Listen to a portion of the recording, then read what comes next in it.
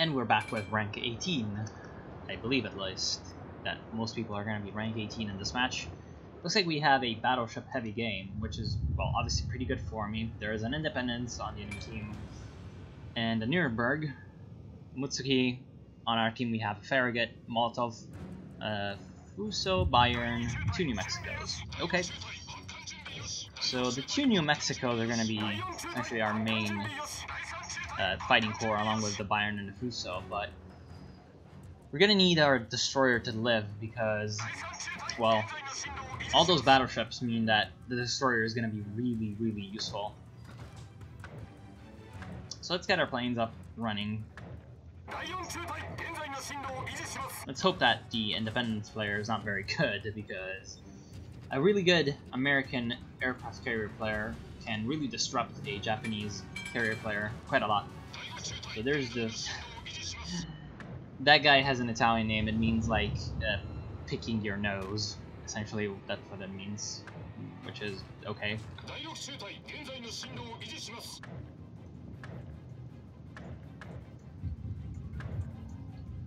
Okay, so here come the dive bombers. Well, one dive bomber doesn't really tell me very much. The Independence has 2 loadouts of aircraft. Okay, no, never mind, it's the standard one. There's the standard one, which is 1 of each type of plane, 1 dive bomber, 1 torpedo bomber, and 1 fighter. Then there is the infamous fighter loadout, which is 2 fighters and a dive bomber, which is why I was quite apprehensive about, well, this 1 dive bomber, which might have meant, you know, only 1 dive bomber and then 2 fighters. That would have been really, really annoying to deal with. Of course, it was not to be the case. The other loadout that the Independence sports is the strike loadout that almost nobody uses, which is 2 dive bombers and 1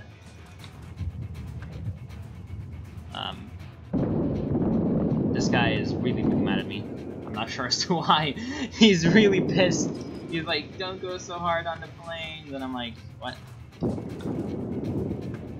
Okay, that's the 1 cruiser, so yeah, my dive bombers are not really going to be that useful over here.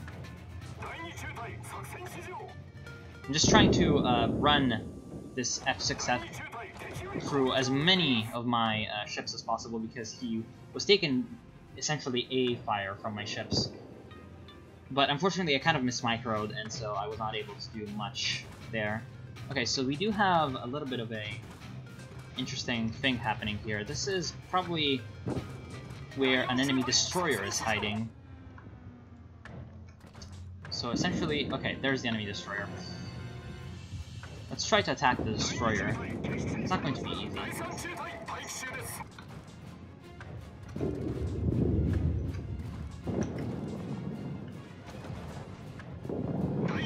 Okay, that's a... he may run into one of my torpedoes. What you want to do when attacking destroyers is trying to... yeah, obviously. Obviously that was a little bit... Oh, damn it. Okay, so at least they managed to get some damage in on that Fuso. Okay, so what I was trying to do is get 1 line of torpedoes going so that the destroyer was kind of forced to move forward, and then hit him with another strike from the flank. Fortunately, I kind of missed, so yeah, because I went a little bit too close with my 2nd torpedo bomber squadron, and so he was inside the range of the activation. Okay, so here comes some enemy dive bombers, torpedo bombers, which for some reason are damaged. Now, I'm not sure if that means that he lost his entire 1st squadron, because the Independence has a bit of a problem. If it's not upgraded, if the hull is not upgraded, then the amount of reserves that it's got over here are not enough to completely replenish 1 squadron. So essentially what you would have is something like this, where 4 fallen torpedo bombers are available instead of 6. And that looks like is what happened with him, because he's got the same amount of planes and also his dive bomber squadron. So essentially, we're kind of sort of safe from enemy aircraft because the guy has lost everything. He's lost all of his fighters because I can see that from that kill count that I had over here. These are the planes killed counter, and that was okay. Earlier that was up to 5 without having hit these bombers. So essentially what that meant was that my fighters had killed 5 enemy planes. Considering he had flown over that many of my own ships, that means that almost certainly he had taken damage from my own aircraft, or my own ships' anti-aircraft, so he probably had lost at least another one of his planes to enemy fire. And in fact, easily enough, the enemy fighters came back with only 4 planes left. So that pretty much basically means that the guy has stock independence, so it's going to be pretty easy for me to take out the rest of these planes. He's got, like, 2 dive bombers, 2 torpedo bombers, and 2 fighters left. So pretty much complete air superiority is going to be mine soon enough. Fortunately, he's still going to be able to panic my own guys, and I went a little bit too close against his fire. This one spread on the left is not going to be able to harm, as you can see. But at least the one in the center was able to hit. Yeah, well, that was really bad on my part, but oh well. Still managed to deal some damage. Looks like no flooding. Or at least he repaired the flooding. But I'm going to be coming in with my dive bombers. He's regaining HP, just in case you ever got to play World of Warships, I'll explain this, because battleships have an ability called Repair Party Consumable. And essentially what that does is it repairs damage done to the ship, so they can actually replenish HP, unlike other types of ships that do not have this ability. And then, obviously, that means that he's going to be, essentially, in the long run, even stronger than 51,000 in this is going to happen. So let's try to actually set him on fire again. Oh wow, that was really unlucky. I hit him with 3 bombs but caused no fires. Which is really unlucky because if I had caused some more fires, he does not have a repair party. He's already taking damage. As you can see, this is my damage counter.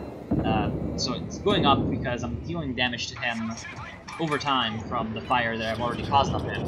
But unfortunately, since he has managed to, well, get kind of lucky and avoid taking more damage from my fires, well, he will not die. If he had taken 2 or 3 fires, then he definitely would have died with 16,000 hit points.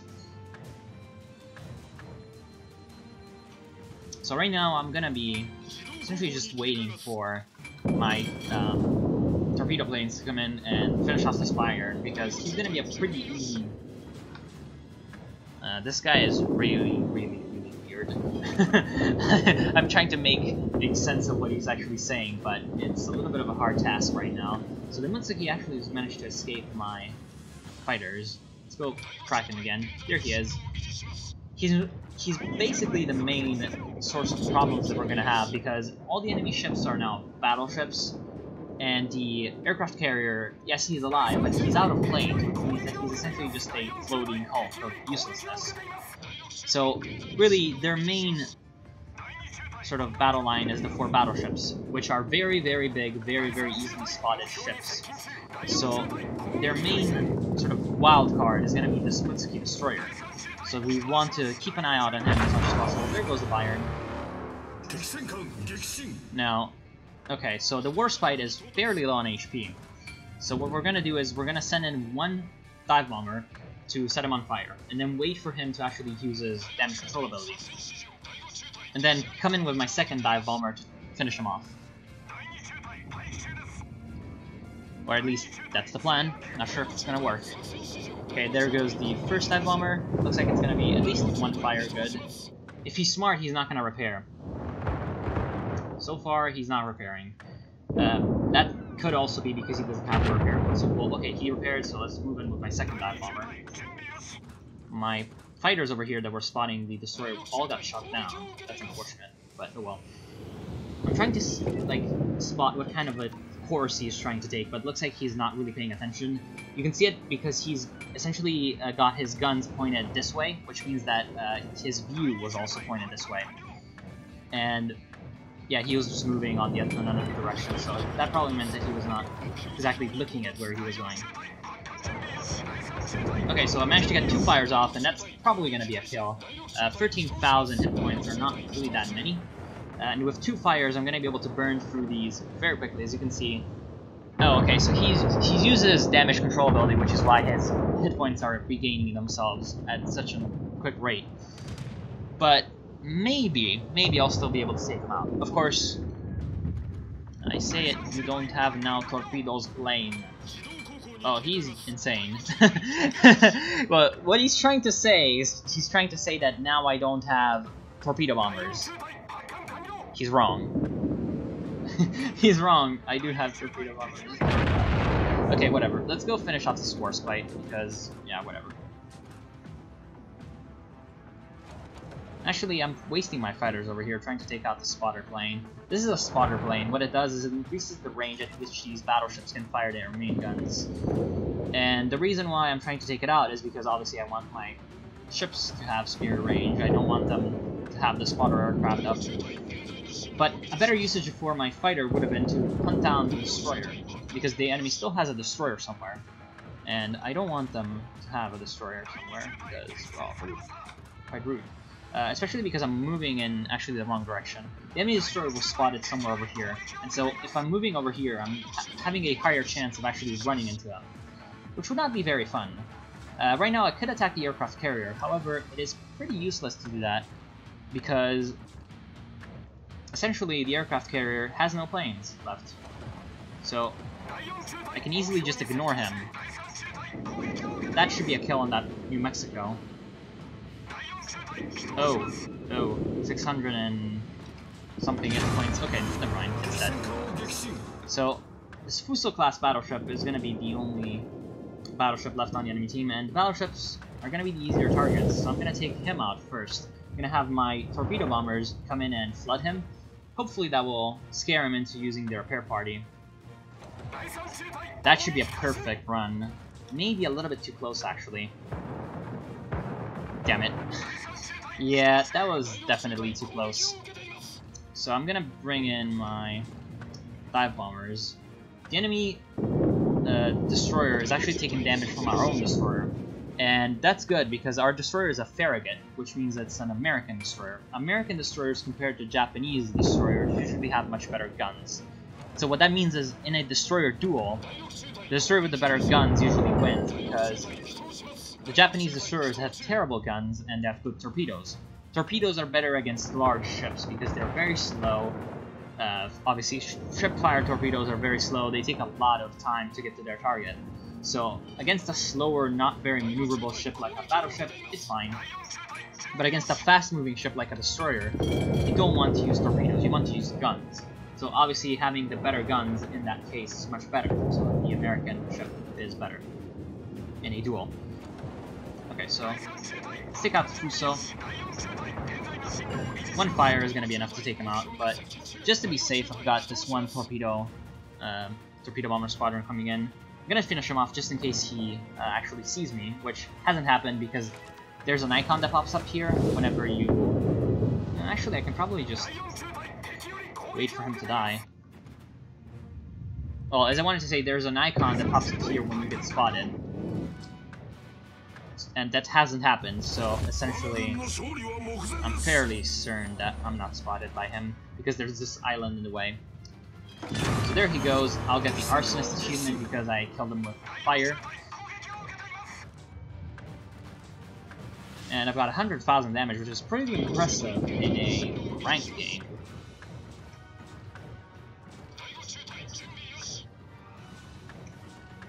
Okay, so let's get our torpedo bombers working on this Independence. That's not going to be a good one. Yeah, I essentially reduced the range because, well, he was trying to... Wow. Okay, sure. He still managed to make it into the 500-meter exclusion sort of arming range, but he's going to die anyway. Which is going to be the 4th kill. Wow. Okay. I tried to say thank you to the guy who said that I'm good, but yeah, I couldn't manage to actually do it. So let's actually go look at this score, because I haven't done that yet. Okay, so team score, essentially just makes you look at what people have done. And actually, in terms of experience, it seems like the Destroyer did a lot better than me. So, well, good job on him. We definitely did pretty well in this game. And as you can see, the power of support ships. These battleships were sort of our main battle line, who sort of took the brunt, dealt damage in return, and sort of made presence, as it may. But what really decided the game was the fact that their independence player was very bad, and their Mutsuki was just kind of shut down by a combination of me and the Farragut, because the Farragut, having the sort of superior firepower against the Mutsuki, managed to sort of keep him away from our ships. So our ships were able to have the support on their side, their ships were alone, and despite their Warspite doing quite well, and their Fuso also doing quite well, they were not able to do much in the end. So then I'll see you with, I believe, rank 17, because that was rank 18. So yeah, I hope you enjoyed, and I'll see you then.